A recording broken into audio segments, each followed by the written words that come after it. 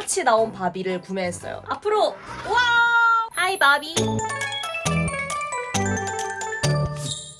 마니랜드 마니입니다. 저런 여러분 오늘은 바비 하울입니다. 후!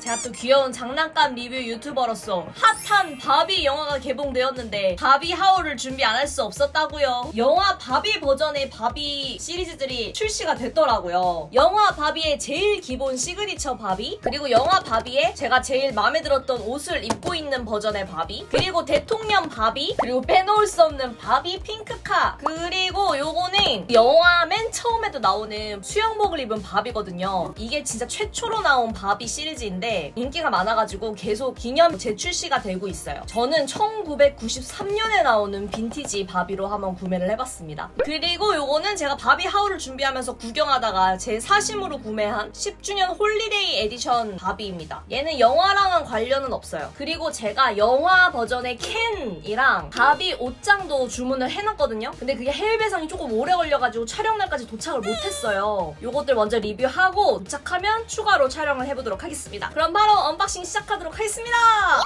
첫 번째는 시그니처 오리지널 바비로 언박싱 해보도록 하겠습니다. 이 바비는요 1959년에 처음으로 나온 바비인데요. 제가 구매한 버전은 1993년도에 재판매된 버전인데 처음 나왔던 바비의 패키지가 똑같이 나온 바비를 구매했어요. 여기 보시면 35주년 기념 바비라고 적혀있죠. 사실 이것도 자체도 1993년도에 판매된 제품이라서 상자 상태도 안 좋고 이것도 오 이거 보세요. 멋있죠? 사실 이 버전은 인기가 많아가지고 아직까지도 재판매가 되고 있어요. 근데 최신 버전은 얘만 이렇게 깔끔하게 고급지게 이렇게 나왔더라고요. 이것도 뭐 찐 1959년에 나온 버전은 아니지만 빈티지라고 봐주세요. 가격은 그래도 해외 월마트에서 $60 주고 샀어요. 지금은 조금 더 내려간 것 같더라고요. 짜잔! 이 이미지도 영화 속에서 계속 나오는데 보셨나요? 이게 처음에 나왔던 포장 일러스트 이미지라 가지고 이것도 약간 좀 시그니처 느낌인가봐요. 최대한 깔끔하게 뜯어보겠습니다. 오리지널 바비돌 패키지. 야라. 여기에는 이렇게 스탠드가 들어가 있네요. 아 그리고 여기 박스에 바비를 넣어서 보관할 수 있는 건가 봐요. 오 좋다. 자 이렇게 바비 스탠드까지. 근데 이거 1993년 제품치고는 상태가 굉장히 좋지 않나요? 아 상태가 좋다고 말하는 순간 여기 수영복 끈이 삭아서 떨어지고 있네요. 여러분은 굳이 이 버전은 요즘 더 상태 좋은 버전으로 나오니까 빈티지로 구매하실 필요 없는 것 같아요. 야라. 어머머머. 수영복이 이게 냅다 내려가서 누드끈 같은 걸 해놓은 것 같은데 이게 지금 사가가지고 미안해. 저 잠깐만요. 이거 좀 닦아주고 올게요. 여기 손목에 택이 달려있는데 제뉴인 바비 바이 마텔, 진짜 바비 바이 마텔, 그리고 35주년 기념으로 다시 출시된 바비입니다. 포니테일이 굉장히 예쁘게 되어 있어요. 페디큐어도 칠해져 있어. 너무 귀엽다. 그리고 깨알 같은 액세서리와 짜란. 그리고 엄청나게 작은 신발까지. 근데 이건 진짜 사람이 신을 만한 어쩌고가 아니긴 하다. 아니 신발이 제 구실을 못하고 있어.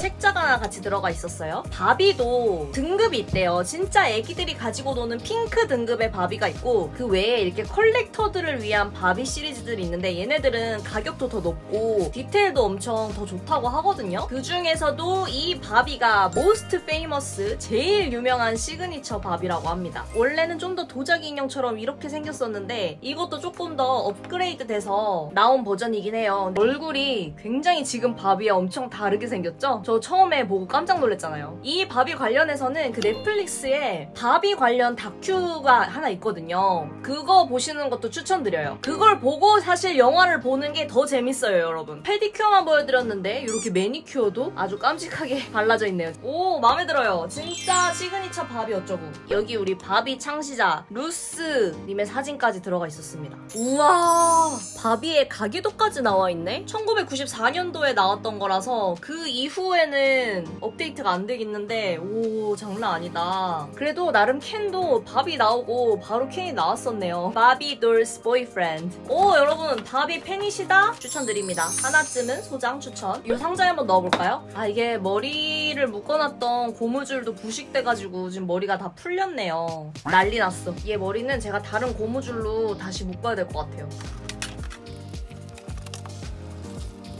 요렇게 상자에도 들어가 있을 수 있다. 마음에 듭니다. 다음은요 여러분, 우리 영화 바비의 시그니처 제일 기본 바비 언박싱 해보도록 하겠습니다. 근데 이 시리즈 한국에 공식 수입될 법한데 아직 한국에 안 나온 것 같더라고요. 얘도 한 3만원인가 4만원 정도에 조금 저렴하게 구매를 한 편이에요. 요즘은 다 철사 없이 이렇게 뺄 수 있어서 좋네. 꺼냈다가 다시 포장 상태로 그대로 되돌릴 수도 있을 것 같아요.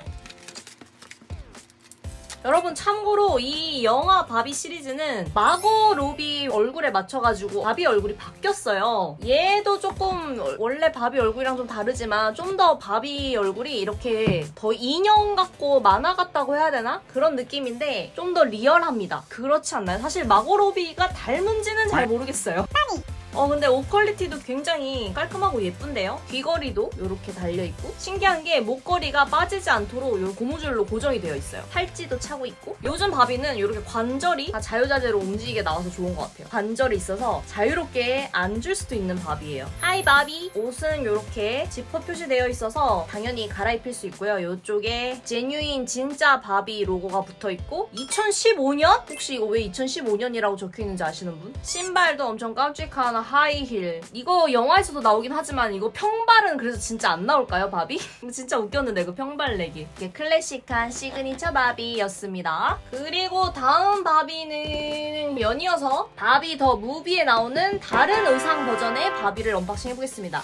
영화 바비에서 이 시그니처 버전 말고 이렇게 다른 의상을 낸 버전을 조금 더 비싼 버전으로 판매를 하더라고요. 그래서 얘는 67,000원 주고 구매를 했는데 이 옷 말고도 그 영화 속에 카우걸 의상이나 디스코 의상도 있었어요. 여러분 영화 진짜 꼭 보세요. 2번 보세요. 3번 보세요. 저는 또 보러 갈 예정입니다. 너무 웃겨요 진짜. 블랙 코미디 그 자체. 바비로 블랙 코미디라니. 오, 여기에는 뭔가 이런 것도 붙어있네. 디자인 보증 증서인가봐요. 얘도 한번 꺼내봅시다. 얘는 스탠드까지 들어가 있네. 비싼 버전이라 그런가 보다. 이 배경도 완전 바비의 드림하우스라고. 짜란! 옷도 확실히 재질이 달라요. 얼굴은 똑같은 마고로비. 귀걸이도 엄청 고급스럽고, 모자도 뭔가 고정이 되어 있는 것 같긴 한데 저는 굳이 떼지 않겠습니다. 그리고 이 머리가 너무 이 롤빵 지금 머리가 이렇게 구현되어 있거든요. 좀 눌리긴 했지만 너무 귀엽지 않나요? 롤빵 머리? 치마도 이렇게 속치마, 패티 튜튜까지 들어가 있어서 너무 귀엽죠? 얘는 신발도 예쁘다. 하늘색의 하이힐. 근데 요즘은 진짜 하이힐 아무도 안 신고 다니는데 바비는 이 발 모양 때문에 어쩔 수 없이 이런 신발을 신고 다녀야 하는 거지. 사실 저 이 치마 방방 뜨는 이 모양이 너무 예뻐서 샀거든요. 이렇게 앉아있는데도 이렇게 동그랗게 뜬 것 보세요. 너무 귀엽다. 요 38,000원 바비보다 다른 점은 옷의 디테일이 높아졌다? 그리고 스탠드가 들어갔다 정도인 것 같아요. 근데 확실히 스탠드가 있는 편이 전시하기는 좋죠. 호호, 마음에 듭니다. 다음은 우리 대통령 바비 가겠습니다. 이 바비의 영화 메시지 중에 제일 시그니처 메시지가 바비는 무엇이든 될 수 있어거든요. 거기에서 한 명이 대통령 바비. 참고로 이 대통령 바비가 이 시그니처 바비보다 한 10,000원 정도 더 비쌌습니다. 대통령실이야. 너무 귀엽다. 스탠드도 깜찍하게 핑크색이네요. 여기도 이렇게 고무줄이 걸려있는데 요거는 그냥 제거해줄게요, 제가. 굉장히 고혹적인 실사판 얼굴을 하고 있는 대통령 바비입니다. 하이 바비. 근데 저는 지금 이상한 게 여러분 사이즈가 너무 작아요. 뭔가 잘못된 것 같아요. 띠도 안 움직이게 여기 이렇게 양면 테이프가 붙여 있었는데 좀 안 깔끔한 것 같아서 뗐거든요. 그랬더니 띠가 아주 자유분방하게 움직이네요. 대통령님 바비는 여기 이렇게 무릎 보호대도 하고 있네. 우와! 무릎이 달라요. 우와! 훨씬 더 잘 앉아요. 여러분 보세요. 얘들 보면은 무릎이 이렇게만 되어 있거든요. 근데 얘는 무릎 관절이 아예 이렇게 되어 있어가지고 아니 왜 얘만 무릎 보호대를 하고 있나 했네. 그래서 저 바비보다 다리가 더 자유자재로 잘 움직입니다. 아예 이렇게까지 다리가 되네. 얘는 이게 90도가 한계거든요. 근데 얘는 거의 무슨 뜀박질 하는 것처럼 이렇게 할 수 있습니다. 완전 뛰어다닐 수 있어요. 오, 점점 바비도 진화를 하고 있는 거죠. 그러고 보니까 팔도 관절이 이렇게 되어 있네. 팔 관절 다르죠? 조금 더 자연스러운 움직임이 가능해진 거죠. 그리고 머리가 파마에 무스를 잔뜩 바른 것 같은 머리입니다. 그래도 뭐 멋있는 디바 머리니까. 대통령 바비였습니다. 다음은 여러분 약간 영화랑은 별개의 바비를 잠깐 언박싱 해보겠습니다. 해피 홀리데이 바비입니다. 요거는요 사실 언박싱 안 하고 이 상태로 보관하는 게 제일 베스트인 것 같긴 하거든요. 홀리데이 에디션으로 계속 매년 출시를 하는데 이 바비도 원래 1997년에 출시된 한정판 홀리데이 오너먼트 바비였어요. 그거가 이제 10주년을 맞이해서 복각판으로 재출시된 것 같습니다. 빨간색 드레스랑 이 리본 모양이랑 이런 게 너무 예쁘고 가격도 4만원 정도에 구매를 했거든요. 그래서 그렇게 많이 비싸지 않아서 포장용으로 구매를 해봤는데요. 이 위에도 딱딱한 플라스틱 재질로 들어가 있어요. 이거를 언박싱 하면은 바로 상자가 부서지게 되어 있어서 완전 깔끔하게 언박싱이 안 되네요. 제가 소장용이라서 박스에서 빼지 않고 보여드려도 괜찮을까요? 근데 이거는 진짜 이 자체로도 너무 예뻐가지고 크리스마스 트리 밑에 얘만 이렇게 딱 놔도 너무 진짜 인테리어 소품도 될 것 같고 반짝이 글리터도 너무 예쁘고 이 리본으로 드레스를 만든 이 디자인 디테일이 진짜 너무 예쁘다 생각했어요. 현실에서 만들면은 예쁘지 않은 옷을 바비라서 이제 어울리는 이런 디자인이 있거든요. 이게 딱 그런 느낌이 아닐까 싶어요. 실제로 이 바비도 가지고 노는 용이 아니라 컬렉터스 용으로 나온 시리즈고요. 이런 형식으로 컬렉터들을 위한 바비 시리즈가 굉장히 많습니다, 여러분. 이거는 그냥 이번에 제가 영화 바비들 구매하면서 보너스 느낌으로 그냥 한번 낑겨봤어요. 짠! 드디어 바비 카 언박싱입니다. 이게 핑크 쉐보레거든요, 쉐보레? 근데 생각보다 그렇게 예쁘지가 않아요. 이거 가격이 저는 85,000원 주고 구매를 했고요. 제가 또 핑크카의 사랑을 이 실바니안 핑크 캠핑카로 보여드렸었잖아요. 그냥 전체적으로 색감이나 디테일을 봤을 때는 이 실바니안의 핑크카가 조금 더 깔끔하게 나온 것 같긴 해요. 그래도 얘는 조정이 가능하니까 2명의 바비가 여기 탈 수 있대요. 그리고 굉장히 이런 모형 카로 유명한 핫윌스에서 나온 자동차 장난감이에요.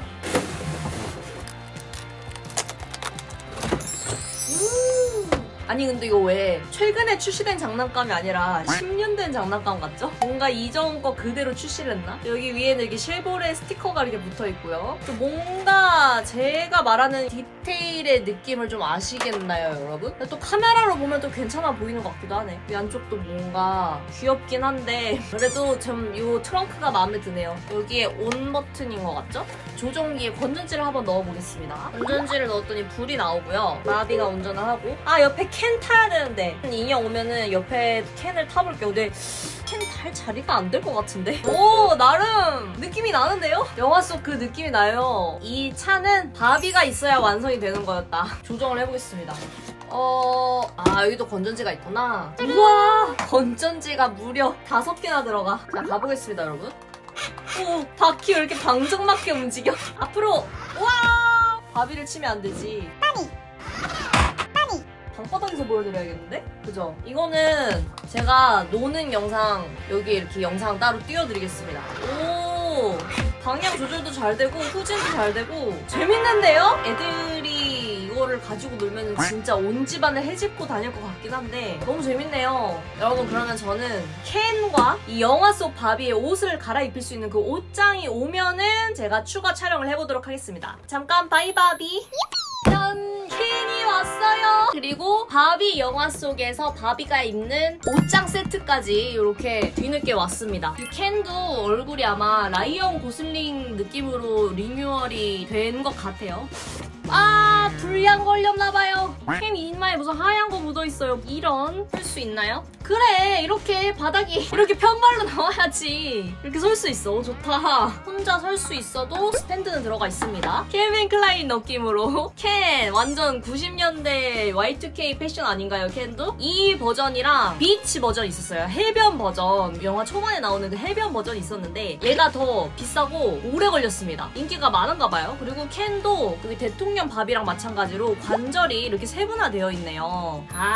다리 관절도 보고 싶은데 한번 옷을 벗겨볼까요? 오, 나름 속옷도 이렇게 잘 이중으로 되어 있다. 숭하니까 제가 이렇게 좀 가릴게요. 얘도 그 대통령 바비랑 마찬가지로 이렇게 무릎 보호대가 있네요. 직각으로 꺾이도록 관절이 이렇게 들어가 있었습니다. 근데 진짜 옷도 청원단으로 만든 것 같아서 퀄리티가 굉장히 좋은데요? 기본 바비보다 가격적인 차이를 옷의 디테일이나 질감에서 좀 구현을 한 것 같아요. 근데 캔 진짜 새삼 느끼하게 생겼다. 근데 그래도 비치 버전보다 저는 이 버전이 마음에 듭니다. 다음은요, 바비 옷장 가겠습니다. 이것도 인기가 엄청 많아가지고 벌써 프리미엄이 붙은 것도 있더라고요. 근데 여러분 굳이 프리미엄 붙은 것 안 사고 마텔 크리에이션인가? 거기서 예약 구매로 구매를 했습니다. 짜란! 열겠습니다, 옷장. 짜란! 너무 귀엽죠? 사실 지금 딱 봤을 때는 퀄리티가 그렇게 좋아 보이진 않네요. 약간 지금 잠옷이 지금 퀄리티가 제일 좋아 보이거든요. 제가 제일 기대한 바비부터. 아, 이거 스포가 될 수 있겠구나. 제가 앞에 말한 부분 삐 처리가 아마 되어 있을 겁니다. 짜란! 옷 퀄리티가 제일 저렴했던 이 기본 바비 옷보다도 조금 더 허접해 보이는데. 아허, 일단은 옷을 갈아입히겠습니다. 뿅! 짠! 지금 입혔는데 머리띠가 하이라이트거든요? 안 묶으면 안 풀게요, 여러분. 요거를 짜란! 머리를 이건 푼 게 더 레트로 느낌이 나긴 한다. 지금은 제가 잘 못해서 그런 걸까요? 그래도 영화 속 바비의 의상이 그대로 구현된 것 같아서 재밌긴 하네요. 이거는 저 속바지인 줄 알았는데 속옷인가 봐요. 이 안에 속옷이랑 같이 두 겹으로 못 입겠더라고. 지금 억지로 이렇게 입혀놨는데. 다음 옷을 한번 입혀보겠습니다. 깜찍이 잠옷 버전. 이야, 짠! 잠옷 바비입니다. 근데 이 옷이 역시 제가 봤던 것처럼 제일 디테일하고 귀여워요. 이렇게 약간 뽀송뽀송한 원단 느낌으로. 바지도 세트로 진짜 너무 귀엽지 않나요? 가짜 빗으로 이렇게 머리 빗는 장면 있잖아요. 그런 것도 재현할 수 있도록 이렇게 빛도 이렇게 들어가 있는 게 너무 귀엽고, 그리고 어이없는 게 이렇게 벨벳 리본이 하나 조그만 게 같이 이 잠옷 버전에 포함이 되어 있었어요. 머리에 이렇게 달라고 나온 것 같은데 고정 아무것도 없이 그냥 냅다 벨벳 리본만 들어가 있어. 그래서 이거 고정하려면은 약간 실 같은 걸로 묶어주던가 아니면은 이런 옷 같은 데 차라리 이렇게 접착을 해야 될 것 같아요. 그리고 이렇게 슬리퍼로 된 신발이 나왔는데 이런 구두형도 사실 잘 벗겨졌는데 얘는 뒤꿈치도 잡아주는 게 없으니까 너무 쉽게 이렇게 그냥 툭툭 벗겨서 살짝 킹받습니다. 그러면은 제일 메인인 것 같은 우리 피크닉 수트 언박싱 해볼게요. 짠! 여러분, 얘가 찐이네. 처음에는 이 기본 옷이랑 너무 비슷한 거 아닌가 싶은데 일단 이 모자 보세요. 이 모자도 고정은 안 되지만 착 씌울 수 있어서 너무 귀엽고, 그리고 이 뒤에 보면요, 짜란! 이렇게 등 뒤에 하트로 파져 있는데 여기에 또 이렇게 바비 이게 이렇게 딱 보이게 여기다가 구멍을 뚫어놨다고요. 너무 귀엽지 않나요? 반바지라 가지고 투피스가 너무 귀엽게 나왔어. 귀걸이도 짱 귀엽고. 아이 귀걸이는 원래 바비 있었던 거고. 그리고 요 신발도 그래 이런 식으로 뒤에 지금 이렇게 뒤꿈치를 얘가 잡아주잖아요. 그래서 신발이 안 벗겨진다고. 이건 좀 덜 킹받는 신발. 그래서 이 세 가지 옷 중에는 이 옷이 제일 낫다. 근데 이 옷이 아무래도 이거랑 비슷하니까 뭐 영화 속에 마고 로비가 나왔던 옷을 진짜 다 수집하고 싶다. 뭐 그런 거 아닌 이상 굳이 이 기본 바비를 구매하셨으면은 옷장까지 구매를 할 필요가 있을까 싶기는 한 구석이네요. 아니면은 진짜 옷장 컨셉을 좀 고퀄리티로 기획을 해가지고, 사실 그 디스코 바비랑 카우걸 바비가 따로 출시가 되긴 했는데 그 옷들을 차라리 이 컬렉션으로 냈으면은 아닌가? 또 컬렉터 입장에서는 그렇게 따로따로 나오는 게 낫나? 개인적으로는 그 카우걸이랑 디스코 의상도 차라리 옷장 형식으로 갖고 싶었다. 자, 이제 그럼 마지막으로 최고래의 바비와 켄을 태우고서는 마무리해볼까요? 자, 이제 리얼 월드로 떠나는 바비와 켄. 영화에서는 켄이 차 뒷좌석에 타는데 여긴 뒷좌석이 없어서 그게 좀 아쉽네요. 트렁크만 있어, 앞좌석에. 근데 켄이 들어가니까 너무 지금 여기가 좁아졌어요. 이게 확실히 최고래 포장지에도 적혀있듯이 투 바비라고 적혀있었거든요. 제가 볼 때는 딱 바비 2명이 앉아야지 딱 적당한 크기고, 켄은 들어가긴 합니다. 그래도 들어가긴 하는데 조금 빡세다. 쿠키로 우리 켄과 바비의 리얼 월드로 떠나는 드라이브 보여드리고, 저는 여러분 다음에 또 재밌는 장난감 발견하면은 리뷰하러 가지고 오도록 하겠습니다. 여러분 다음에 다시 만나요. 안녕.